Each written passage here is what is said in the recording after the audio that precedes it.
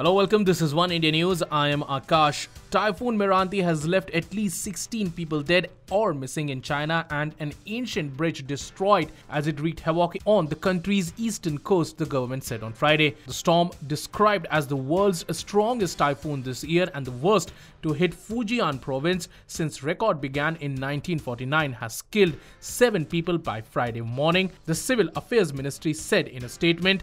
Another 9 people were missing and more than 330,000 residents have been relocated.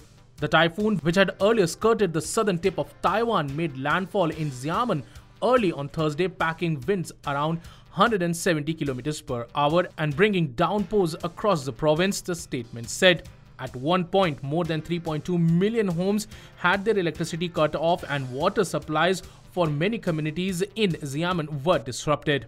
Well, that's all for now, but for more news and updates, subscribe to our YouTube channel and please don't forget to like and share this video.